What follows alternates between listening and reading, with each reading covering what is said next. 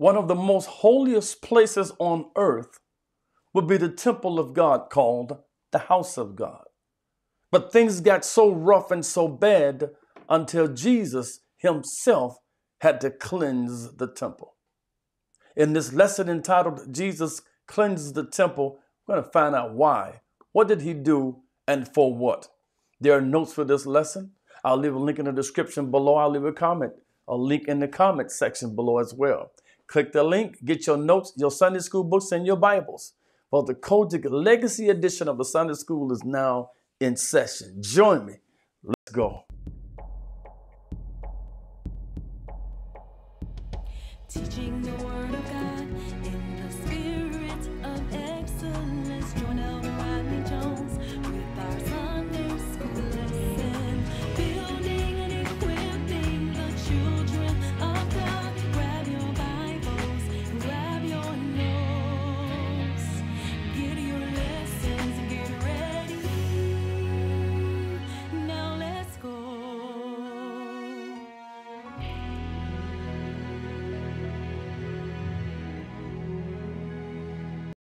Sunday school is now in session.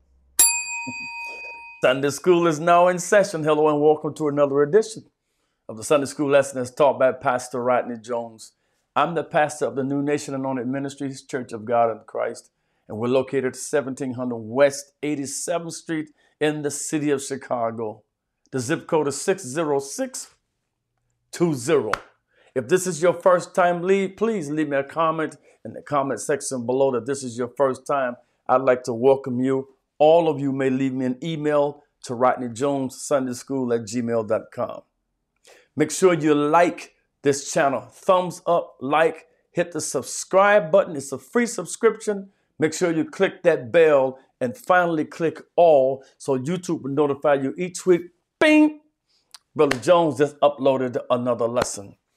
Jesus had to go into the temple to purify it. He had to go into there to cleanse the temple because there was some things that was going on in the temple that was unrighteous, unholy, ungodly, against the command, against the temple itself. They had desecrated and was misappropriating and misusing the purpose of the temple. And so Jesus had to go in there and cleanse the temple. It's not an accident that he would do this at the same time that their houses should be cleansed of leaven. Oh, come on, Jesus. Let's look at what we're dealing with. So we are in, where are we? We are in Isaiah the 56th chapter, Church of God in Christ, with all these long passages of scripture, verses number 6 through 7. Then we shift to Jeremiah 7, verses 9 through 11. And then lastly, we go to Mark 15, verses 19 through 11. And Father, we thank you for this day. We thank you for your glory. We pray that your word causes edification to your body. In Jesus' name, amen. All righty, let's get to reading and let's see what we're going to get up with. Now, if you need to scan this with your phone, take your phone out to your left lower part of your screen. It says scan me for notes. If you want your notes for this, you can just take your phones out, turn your phone on camera, not video, but on camera, and then aim it at there. You'll see something show up. Click that link and it'll take you to the notes. Type in the subject matter. All right. Let's look at what we got here. He says, also, the sons of the strangers that join themselves to the Lord, to serve him and to love the name of the Lord and to be his servants. Everyone that keepeth the Sabbath, polluting it, or everyone that keepeth the Sabbath from polluting it, and taketh hold of my covenant, even them will I bring to my holy mountain, and make them joyful in my house of prayer. Their burnt offerings and their sacrifices shall be accepted upon mine altar, for mine house shall be called a house of prayer for all people. It's interesting how God keep using personal pronouns and language. I love it how he says, even them will I bring into my holy mountain and make them joyful in my house of prayer. And their burnt offerings and their sacrifice shall be accepted upon mine altar, for mine house shall be called a house of prayer for all people. That's interesting to me, how man has taken God's house and made it his house. I'm not going to get too far into that. I'm going to go into the lesson. So point number one, let's look at something. He says also the sons of the stranger. Let me give you a little history of what's going on. So the Lord spoke about two specific or particular groups in this lesson. He spoke about the sons of the strangers, and he spoke about the eunuchs. First, he said that the people were to keep judgment and they were to do righteous in verses number 1. He said, because of his salvation is near and his righteousness is about to be revealed. He said, blessed are those who would carefully do this. Do what? Keep judgment and keep righteous. Blessed are those who would even honor the Sabbath day of rest. And blessed are all of those who would keep themselves from doing wrong. Number 2, he mentions the strangers. He said that the strangers that join themselves to the Lord would not be able to say that the Lord will not allow us to be a part of his people. In verses number 3, there would be a time where the strangers would not be able to say that the Lord will not allow us to be a part of his people. That's verses number 3. Point number 3, he speaks about the eunuchs and said that they would not be able to say that we are dried up because we have no children in the future. He says about the eunuchs, he says he will give them a memorial and a name with walls in his own house. And he will give him a name that will be far greater than the names that his daughters and sons could give them. And so the Lord said that he would bless these sons of the strangers who would commit to him. And these sons of the strangers must make sure that they don't desecrate the Sabbath day of rest. They were to serve the Lord and they were to love his name. They must take hold of the covenant that God has already made. And the Lord said when they do that, that he would bring them to his holy mountain, which we know as Jerusalem. Let me show you how. Let me go back to this. He says also the sons, which means the sons or the grandsons, the children, or even a member of a group. The sons of the strangers. The word strangers mean foreigners. You're not part of the original children of Israel. You're coming in as an alien and or as a foreigner.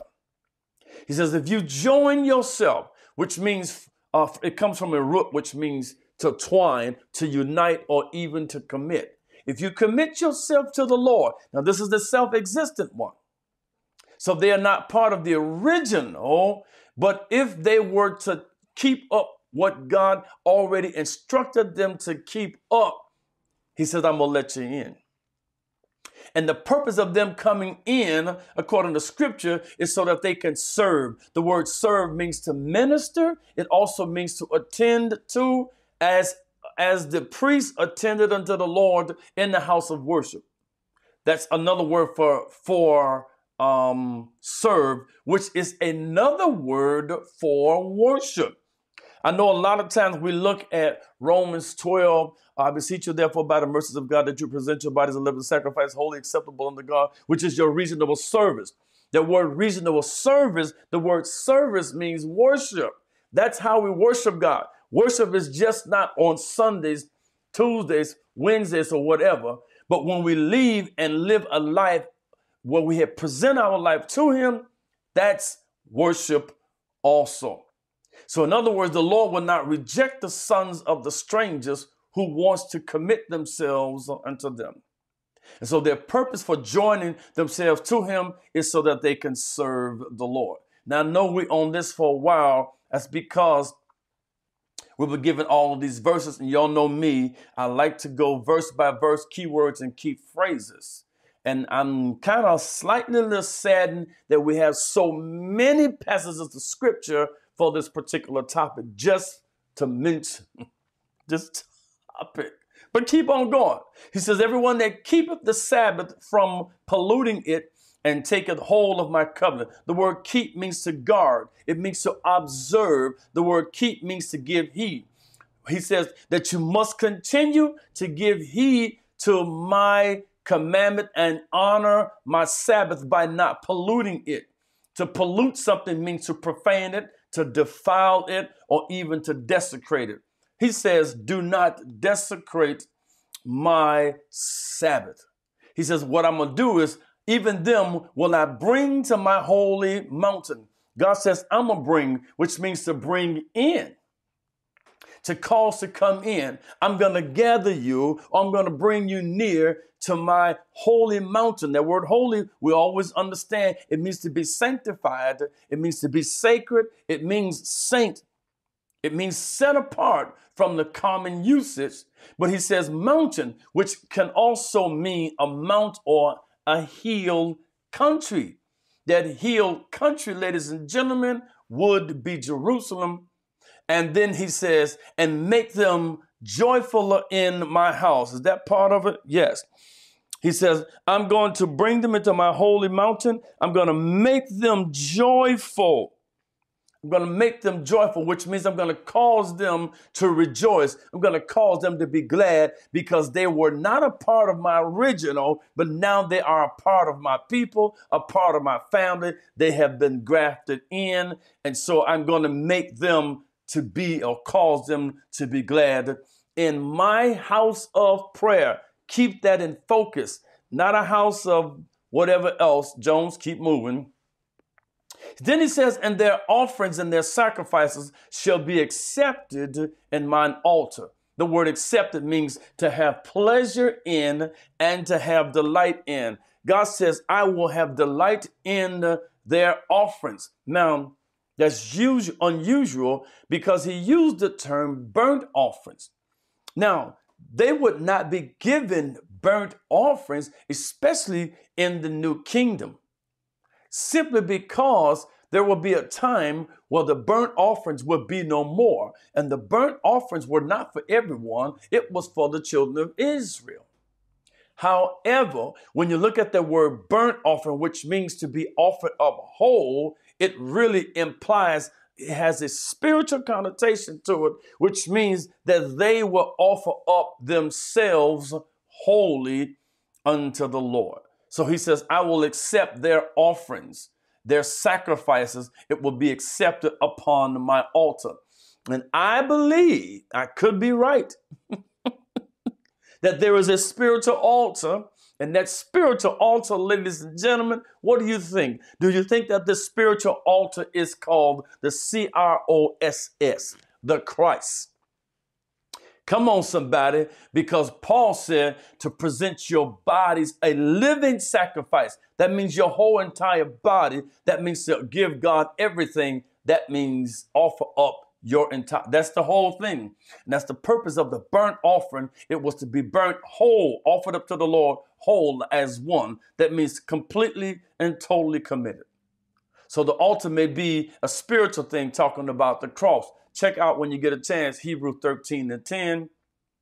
He says that we're to offer unto the Lord the sacrifices of praise. Anyhow, Hebrews 13:15. Because when we offer up the lips of praise, Jesus, as the high priest, takes our praises up unto the Lord.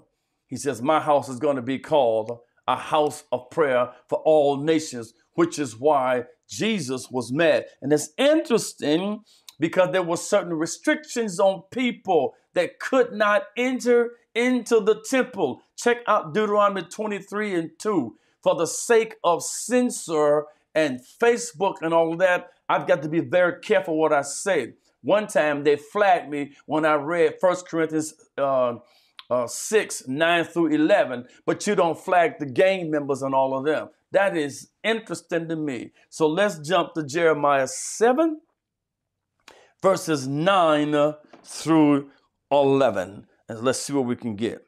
He says, will you steal? Will you steal and murder and commit adultery and swear falsely and burn incense unto Baal and not to God? And then you walk after other gods whom ye know not. Now watch what God says. You do all of that, and then you come and stand before me. Where? In this house, which is called by my name, and say, some of your scriptures will say chant, as if they were singing a chant or something. And they will say, we are snatched. The word deliver means to snatch, to do all these abominations. What on earth is he saying? So Jeremiah was told by God to stand at the gates of the Lord's house to make an open proclamation. He was to speak to the house of Judah in the gate to those who had come to worship God, or allegedly to worship God. The Lord said if they quit their evil ways, he will let them stay in that place. He said, don't listen to those who prophesy peace, because what was going on is that people were prophesying peace. The temple of God, the temple of God, the temple of God. In other words, they were looking unto the temple of God for a safety net, which means regardless of how much evil we do, regardless of the fact that we were stealing, that we were murdering, that we were committing adultery, they were giving swearing false. The word false means a lie, swearing falsely, which means making false oaths. What were these oaths? They were saying to the people, you can do what you want to do and don't have to worry about it, because you can come here in the temple, because God won't let nothing happen to the temple, nor you while you're in the temple, is what they were saying. He said that they had shed innocent blood in that place, and they had to stop murdering and stop worshiping idol gods. Then the Lord said that he would allow them to stay in the land if they were to do that. And God said, don't think you won't suffer just because the temple is here. Because Solomon said, Lord, if they get in trouble by you or by others, if they get scattered or anything, he says, if they would turn toward the temple and call upon your name, would you hear from heaven? And God said, if they turn from their wicked ways, then I will hear from heaven. That's why we don't really understand 2 Chronicles 7 and 14. Those petitions were requests that Solomon made, and God had to step to Solomon and tell him the realness of what would take place. So the Lord said, do you think you can steal and murder and commit adultery and a lie? Do you think you can continue to burn incense unto the idol god called Baal? He said they really don't know Baal, yet they burn incense unto him. He says, after all of this, he said they will still come into the temple and feel as if they would be saved. Remember, God judged Israel as one nation. He doesn't judge the church as one nation. He judged Israel as one nation. So the temple is where the Lord put his name there in Deuteronomy 12 and 11. Look at what he said. He said, would you still commit and murder and commit adultery? Now, there is a twofold meaning of adultery. There's a physical aspect, which means the husbands were stepping out on the wives, or the wives were stepping out on the husbands, which means they were unfaithful. Then there is a spiritual aspect, which means they were stepping out on God. In the time they went after other gods, that was a spiritual adultery. And I know some people don't support that. That's fine. Continue to do what you do. Come on, somebody. He said that they were thieves and murderers, and God was not pleased with it at all. You look at Judges 2 and 17, God said they went a whoring after other gods. And I hope that I don't get flagged by that. If I do, y'all start fighting for me. They swore falsely. The word swore means to make an oath. They swore, they made an oath falsely, which means they lied. And then they burned incense, which means to cause incense to smoke, to offer up, which was another form of worshiping. So the false oaths were statements made about the security of the temple, Jeremiah 7 and 4. They lied to the people about having security in the temple. They lied and said that they can do anything and come to the temple and live. They cry, the temple of the Lord, the temple of the Lord, the temple of the Lord. Hear ye, hear ye. That's Jeremiah 7:4. Those were false claims. Those were false oaths. They swore falsely. And Judah had set up altars to burn unto Baal. That's Jeremiah 11:13. And God pronounced evil upon them because they offered these idols or unto these idols. Jeremiah 11:13. He said that they walked after other gods who you knew not. To walk after someone or something is to follow after them, is to go after them. To know them means relationally speaking, or to know them through and or by experience. But he said, you were doing this to gods that you didn't know. And God said that these were gods that their fathers didn't even bring. That's Deuteronomy 37:17.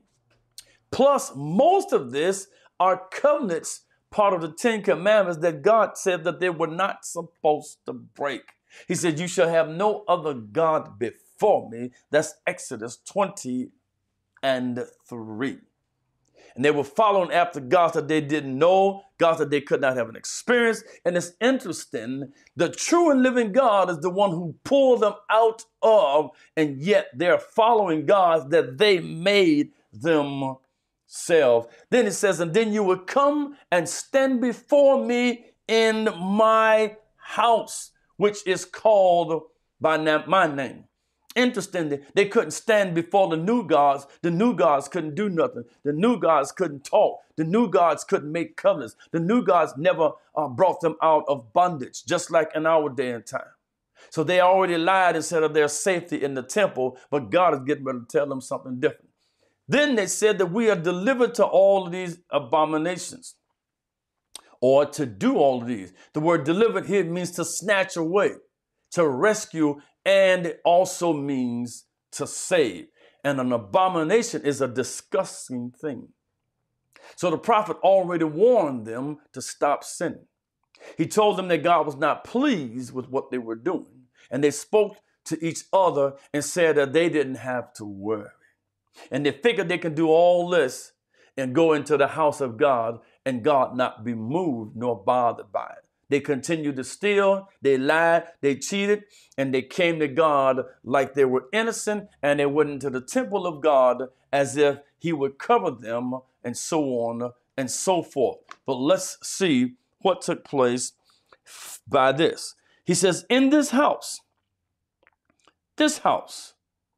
which is called by my name, which is the house of God, became a den of robbers in your eyes? Or that's a question. Is this house, which is called by my name, become a den of robbers in your eyes? Behold, even I, that's God talking, even I have seen it, saith the self-existent one. I love that. The self-existent God.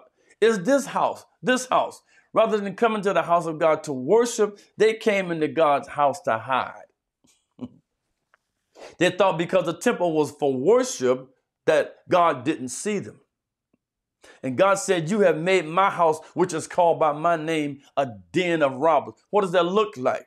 You all are robbers, and you're coming into the house of God as an asylum. Or is it asylum? As an asylum. Or what's it, asylum? Which one is it? Y'all write it down there and tell me. You come in here. All of y'all are thieves, you're robbers, and you're cheaters, and you're coming in my house not to worship me, but to hide under a pretense is what God says that you're doing. Oh my. Now, let's get over here to what his son said in the book of Marh. Fly. And they come to Jerusalem, and Jesus went into the temple and began to cast out them that sold and bought in the temple, and overthrew the tables of the money changers and the seats of them that sold doves. and would not suffer that any man should carry any vessel through the temple. Let's look at what's going on. So Jesus, right here, and they come to Jerusalem. Now, we are still in Jerusalem. Those other places, we are now in Jerusalem. We're now in the actual temple again. Jesus goes into the temple, which, ladies and gentlemen, is his house. It is also his Father's house. And look what he began to do. The Bible said he began to cast out them. Which ones? The ones that sold and bought in where? The temple. And not only did he begin to cast out, but he overthrew the tables of the money changers and the seats of them that sold doves. Doves was a poor man's sacrifice. If you could not afford a sacrifice, you were to catch a dove, which also means a turtle dove, and or a pigeon. Ladies and gentlemen, it was one of these that Mary, the mother of Jesus, offered as a sacrifice, which means apparently they were not rich. Anyhow, and would not suffer that any man should carry any vessel. That word vessel sometimes is a household item or something like that, into the temple. So the key thing here, ladies and gentlemen, is the temple. Right here. There's the problem. In the temple, and I'm sure, yes, in the temple. So the problem and the sin is taking place in the temple. It's taking place in the house of God. So Jesus goes into the temple as he sees something he didn't like. Now, this is not the first time he was in the temple. The first time he was in the temple, according to scripture, is when he rode into the city of Jerusalem, when he rode into Jerusalem on the coat or the ass of a coat. He rode in there while they were throwing their garments in the ground or in the streets, and they were crying, Hosanna to the Lord, the highest, or the word Hosanna means save me. Watch this. Scripture says when he went in that day, he looked in the temple and then he turned around and left. The next day, he comes back into the temple. But before he gets there, he sees a tree and he was hungry. So he cursed the tree because the tree was perpetrating. The fig tree is a representation of the children of Israel. They were pretending like they were producing fruit, but they were not. That temple and the tree are related to one another because he cursed the tree and he beat them out of the temple because they were perpetrating as well. They were supposed to have been worshiping God, but they were not. And the chief priests and them were allowing it to happen. So he finds in the temple those that sacrifice, the soul sacrifice, I say, to those who were pilgrims. Because this is also the same time of the Passover feast. And they will migrate from all over to come into the temple. And many will go into the temple to exchange some coins. I'll tell you why. So it was illegal, some of the things that they were doing to a certain extent. So the Jews at this point were under the Roman Empire. And Jewish law required every man pay a tribute to the sanctuary of 1/2 shekel, Exodus 30 and 11. And the temple was used to exchange the Jewish coin to the Roman coin. And the money changers were charging for this exchange to happen.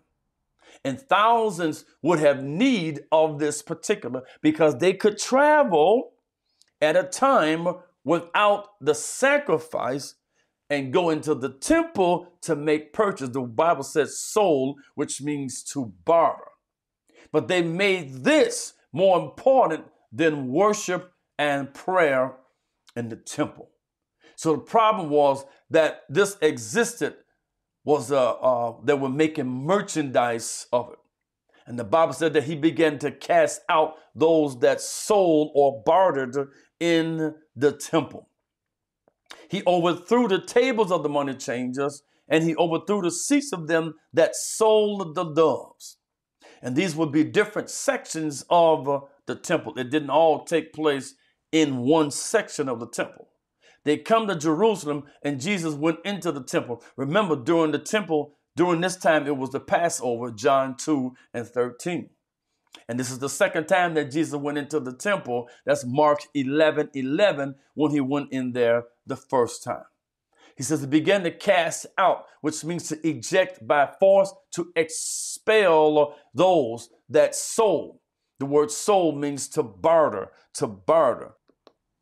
Now, John 2 and 13 says that he saw them selling oxen, sheep, and doves. And he also saw the changers of the money sitting at the table, exchanging the money, and he began to eject them out.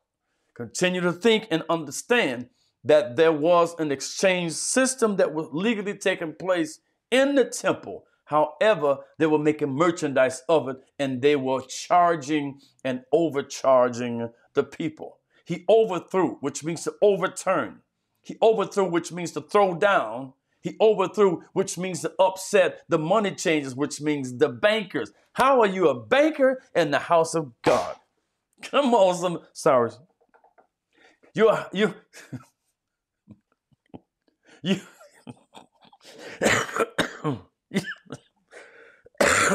Chase, Church of God in Christ.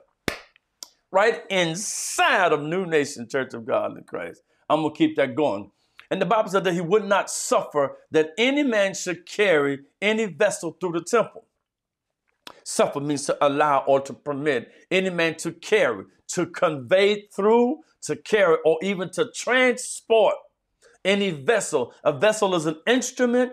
It is also called, some of your translations will say, household equipment or any product.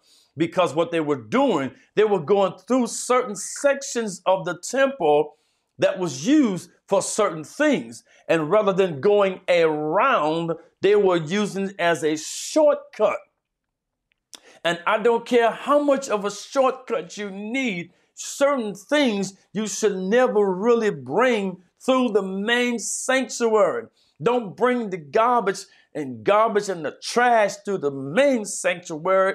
Go around and go out the other door and come around. Come on, somebody. And so there was a blatant disrespect for the temple because they were more concerned about making money. And look at what he did. And he taught them, saying, verses number 16, 17, he taught them, saying, is it not written, my house shall be called of all nations the house of prayer? But you have made it a den of thieves. So as we understand, Jesus goes back to Jeremiah and he goes back to Isaiah and he brings up the passages of scripture that we were reading. So he took time to teach them the scriptures, and the word teach means also to instruct. He went back to Isaiah and Jeremiah. The temple that they were abusing was the house of God. God designated this place as his house for the purpose of worship. And God told them when they came to Jerusalem that they were to build this place and he would put his name there in the book of Deuteronomy, the 12th chapter. But Jesus was not pleased with what he saw because they were not worshiping God. They had turned God's house into a den of thieves, a den of robbers in the Old Testament and thieves in the New Testament. It was also during this time that they were not to have any leavened bread in their house. Remember, because this is the time of the feast. So they were to make sure no leavened bread was in the house. Ladies and gentlemen, leaven is another term for sin. And ladies and gentlemen, they were committing sin in the house, which was the house of God, which means there was leaven in God's house. So Jesus had to put all the leaven out. Ah, come on, somebody. Didn't he do it? Yes, he did. And we need somebody who's going to be bold enough in this day and time to tell the people of God that this is not right, what is going on in God's house. Everything should not be allowed to go on in the name of worship. I know it feels good to the soul and to the flesh, to the mind and to the body. But the question is this something that God accepts? Forget what you accept. Forget what you like. I don't care how much money it costs for them to go to school for it. Did God say that what's going on is bringing glory and honor to him? If it doesn't bring it to God, then we should not be doing it in the tabernacle. Now watch this. The scribes, these professionals of the Mosaic law and the leading priests, they heard it. What did they hear? They heard the teachings of God, of Jesus, and they sought how they might destroy him. For they feared the people because they feared him, I should say, because all the people was astonished at his doctrine. Another word for doctrine, ladies and gentlemen, is teaching. Now, other passages of scripture said that there were other people that came into the temple and Jesus healed them. And when even was come, he went out of the city. As we go back to our houses of worship, as we're viewing this lesson, as we're studying and restudying the word of God, I need to encourage the people of God that we should never lose focus on the fact that this is God's house. And whatever we do in God's house ought to be done through the will of God, through obedience to God. And we need to have biblical references to show the people that what we're doing is actually biblical. Stop allowing any and everything to take place in God's house, especially in the name of worship.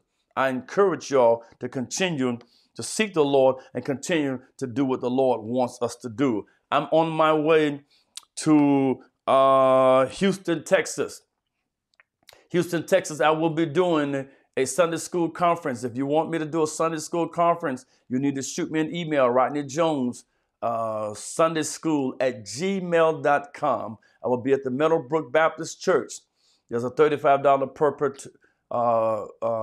participant fee, whatever you might want to call it. There it is right there. Snap a picture of it, and you'll see what you need to do. Also, Sunday, by the time you read this, Sunday will be the day. March 10th, I will be doing a teaching. I thank God for President of Sunday School, Dr. Mark Ellis. Evangelist Gladden was last week, and Elder Rhett was the week before that. President Mark Ellis is the one who started us off February the 18th, and I will be closing us out with the power of music in ministry. Make sure you register. Hurry up and register. I think that's it. And my anniversary is coming up April the 14th. That's it. If you want to support this channel, matter of fact, if you need to do your notes, take your phone and put it up right there. And that way, just take your phone, put it on camera, and point it right there to that thing right there. And something will pop up. Touch that pops up. It'll take you right to the notes and then type in. Those of you that want to support this channel, there's your way to support this channel. I want to appreciate you all for your support, your moral support, your spiritual support. Some of you all have been praying for me.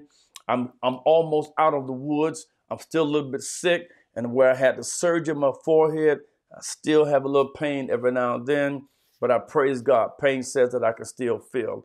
I thank God for all of your support and everything you do. Remember my motto, teaching the word of God in the spirit of excellence. And if the Lord delays coming, if the creek don't rise, and if it be the Lord's will, and providing that I don't oversleep, I'll see you all Sunday at 9 o'clock Central Standard Time for our live session of the Sunday School. Remember the model of the Church of God in Christ Sunday School. A child saved is a soul saved plus a life. Amen. Please subscribe to my granddad's channel.